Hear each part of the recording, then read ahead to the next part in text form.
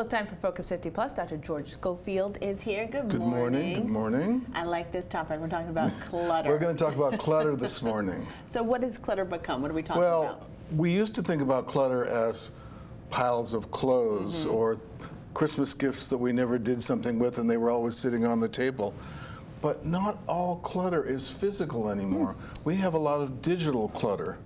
Really? How much is sitting on your iPhone that you need to get back to? Or how many emails have you not erased and therefore it says 1,000 emails?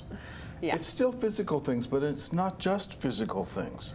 It's digital things also. Okay, so then we're identifying them as, how do we identify them? Well, first of all, you have to ask yourself, what does clutter look like for you in your environment, one, and two, how much clutter do you have tolerance for or is your preference? Because it's really a very individual decision. So at your house, what would clutter look like, Kathy? You already mentioned things you mentioned. I thought you might have been to my house. I've got some laundry and things and stacks of. I still get some paper bills. I've tried to get away from that. But sure. Then also we're talking about not cell phone, but emails, yes. That kind of thing. All the above. All the above. At my house, it looks like piles of paper. If we're working on something, we can actually move into the kitchen and cover all the counter in the process of organizing right. with piles of paper. So it's very individual, but it's really insidious because eventually we don't see it. Yeah, that is true. We kind of get used to it until all of a sudden we can't stand it anymore. Where I came from in Seattle, basements were the place for clutter. Yeah. Eventually, just move it to the basement. Here we have garages. Yep.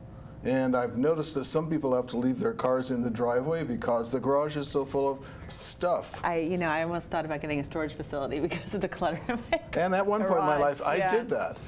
I was so attached to the Halloween ornaments my kids had made when they were younger, I paid to store those. And eventually the kids said, "Why are you doing that, Dad? We don't care, you don't care. Get rid of it." Right. So what do we do to get rid of all this stuff? What can we do? So I think the great way to do it is, first of all, do one room at a time, because the whole house can be overwhelming. Yeah. Second of all, develop a buddy system.